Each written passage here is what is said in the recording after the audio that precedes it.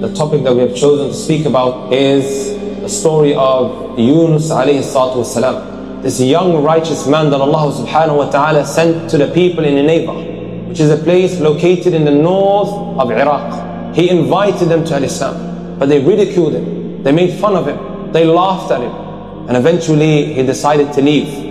So Allah subhanahu wa ta'ala relates all of these stories to who? To none other than our Prophet Muhammad sallallahu alayhi wa sallam. Allah Azza wa Jal, He addresses our Prophet Muhammad sallallahu alayhi wa sallam by saying to him, وَاصْبِرْ لِحُكْمِ رَبِّكَ وَلَا تَكُنْ كَصَاحِبِ الْحُوتِ. Be patient, O Muhammad, with your people, and wait for the decree of Allah subhanahu wa ta'ala, and do not be like the companion of the hoot, the whale. Who was the companion of the whale? None other than Prophet Yunus alayhi salatu wasalam. He left his people and he boarded a small passenger ship, wanting to get away from his people as far as he could, because he knew after they reject the call of Allah subhanahu wa ta'ala, He's invited them to Islam and they've refused, the punishment of Allah subhanahu wa ta'ala will come down upon them. So he got on the ship, even though what Allah Azza wa Jal wanted from him was to remain with them, to continue calling them to Allah Azza wa Jal, not to leave. So he boarded the ship, my brothers and my sisters. However, deep into the night, the storm started raging at the ship that they were on, and he started moving to and fro. So the captain had to make a decision.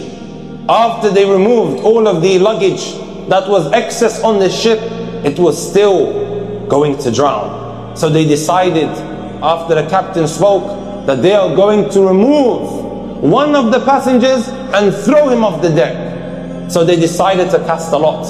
Who's going to be removed from the ship so that we all don't die together? Let us get rid of one, so at least we can save the rest of these lives. So they decided to cast a lot. Guess whose name comes out? None other than Yunus alayhi salatu wasalam. The people on board, they did not want to throw him off, because they were like, this man is a righteous young man, right? Why should we pick him out of all of the people? If anyone should say it's him, perhaps maybe because of his presence, Allah subhanahu wa ta'ala will save us. Second time round, they casted a lot. Guess whose name comes out again? None other than Yunus alayhi salatu wasalam. They were like, no, no, no, no, no. We can't throw him off the deck. Third time, that's exactly what happened again. Yunus alayhi salatu wasalam, this great prophet, was selected. So what did he do? He threw himself off the deck. Allah subhanahu wa ta'ala decreed that he was swallowed by a huge whale. Subhanallah. You can imagine now, my brothers and my sisters, the darkness of the night, the darkness of the sea, and also the darkness in the stomach of that whale. Three darknesses. And he calls out to Allah subhanahu wa ta'ala. And Allah tells us this in the Quran, Surah Al-Anbiya. وَذَنُّونِ إِذْ ذَهَبَ مُغَاضِبًا فَظَنَّ أَن لَن نَقْدِرَ عَلَيْهِ فَنَادَى فِي الظُّلُمَاتِ. When Yunus alayhi salatu wasalam left his people angry, and he thought that we wouldn't deal with him, and he called out to Allah subhanahu wa ta'ala while stuck in the darkness of the stomach of the whale. He called out to Allah subhanahu wa ta'ala, أن لا إله إلا أنت سبحانك إني كنت من الظالمين. No one has the right to be worshipped in truth except you, O Allah. Subhanak, glory be to you. Indeed, I have wronged myself. I am from amongst the wrongdoers. I shouldn't have done that. There's a number of benefits that we can take away from this particular point, my brothers and my sisters. Number one, that Allah subhanahu wa ta'ala, He tests those from amongst His righteous slaves. You have Prophet Yunus alayhi salatu wasalam being thrown into this darkness. Now compare that to the difficulties and the hardships that you are going through. No matter how dark it gets, my brothers and my sisters, I don't think it will be this dark. Three darknesses: the darkness of the night, the darkness of the sea, and the darkness in the stomach of that whale. When you think that there is no light at the end of the tunnel, then remember the likes of Yusuf alayhi salatu wasalam, who was thrown in the well, abandoned and forsaken by his own brothers. Remember Yunus alayhi salatu wasalam, who was maybe even in a darker hole. When you think that there is no light at the end of the tunnel, remember these prophets. These prophets in the Quran, my brothers and my sisters, are there to inspire every single one of us. When we feel down, when we feel miserable, when we feel sad, open up the book of Allah subhanahu wa ta'ala to ease the pain that we are experiencing at a time. When you feel like that all of the doors have been locked in your face, remember these prophets who went through that which is far greater than that which any of us have ever maybe gone through, or what we are going to go through. So he calls out to Allah subhanahu wa ta'ala. And this, my brothers and my sisters, is the way of the righteous. When they go through difficulties, when they go through hardships, and no matter how righteous you think you have become, expect to go through difficulties and hardships and trials and tribulations.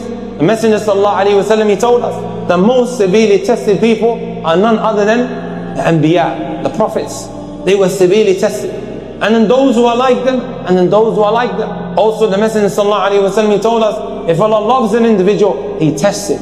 It could be that Allah loves us, right? But it could also be due to our sins that we go through these hardships and difficulties. وَمَا أَصَابَكُم مِّن مُّصِيبَةٍ فَبِمَا كَسَبَتْ أَيْدِيكُمْ. Never do you go through calamities except that it is because of what you have carried out with your own hands.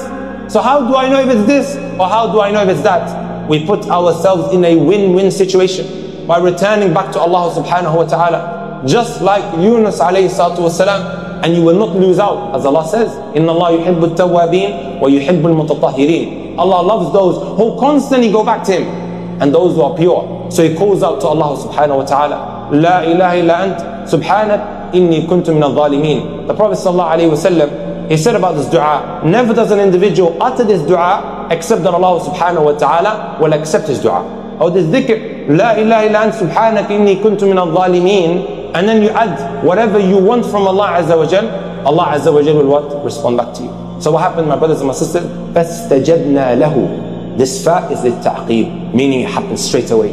Allah Azza wa Jal responded back to him. Another important point that I want to highlight, my brothers and my sisters, from this verse is, he did something called tasbih, subhana. He glorified Allah subhanahu wa ta'ala. Allah Azza wa Jal, he tells us in Surah As-Safat, فَلَوْلَا أَنَّهُ كَانَ مِنَ الْمُسَبِّحِينَ لَلَبِثَ فِي بَطْنِهِ إِلَى يَوْمِ يُبْعَثُونَ. If he wasn't someone who used to constantly engage in Subhanallah, Subhanallah, Subhanallah, Subhanallah, he would have stayed in the belly of that whale all the way up until the day of resurrection. Some of the scholars of tafsir, they say this was something that he used to do, not only after getting stuck inside of that stomach, it is something that he used to stick to, even when he was what? Inviting the people to Islam. He used to do this constantly, right? So the scholars, they took from this that when you are an obedient, devout worshipper of Allah subhanahu wa ta'ala, when things are not necessarily going too bad, Allah Azza wa Jal will be there for you the moment you are struck with difficulty.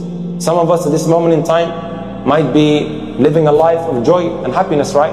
There's not much bad. We might not necessarily be going through difficulties. And we are devout worshippers of Allah Azza wa Jal. We constantly engage in dhikr. The moment you go through some difficulty, Allah Azza wa Jal will relieve you of your problems almost instantly. This is what the Prophet ﷺ said, تَعَرَّفْ إِلَى اللَّهِ فِي الرَّخَاءِ يَعْرِفْكَ فِي الشِّدَّةِ. Be someone who has a relationship with Allah Azza wa Jal when things are going great. And when you go through difficulties, Allah Azza wa Jal will almost instantly respond back to your needs. And that's a very, very important lesson, my brothers and sisters.